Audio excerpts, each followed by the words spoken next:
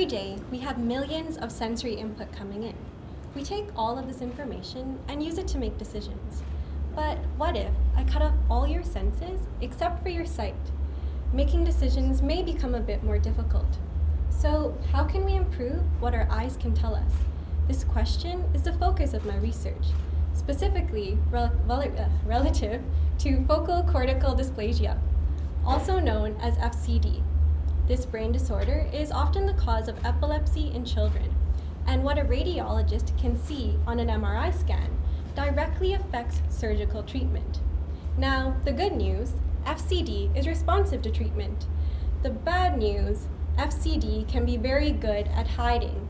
To see this, let's look at how it's treated. We start off with multiple slices of an MRI scan. A radiologist goes through looking for abnormal tissue. It's here where we could have a problem. Now, if it all goes perfectly, the radiologist finds the region and a surgeon goes in and removes any damaged tissue. But FCD is very subtle. Sometimes, even an experienced radiologist can't find it. Now, if this happens, they may cut a larger area of the skull, just for diagnosis. Especially in children, we want to avoid procedures like this. So we need to avoid something called MRI negative results. These are cases of known FCD that are not visible on the scan. But how can we do this? Well, let's look at a small region on one image. Like the complete image, it's made up of pixels. Each pixel corresponds to a number based on its brightness. So an image, like these MRI scans, is a visual recording of a data set. For a patient's full scan, that data set has over 16 million values.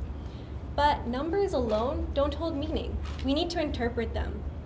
I work to extract information from MRI scans like this one. Now, a radiologist looks for key features associated with FCD. One of these features is irregular thickness on the brain's outer layer.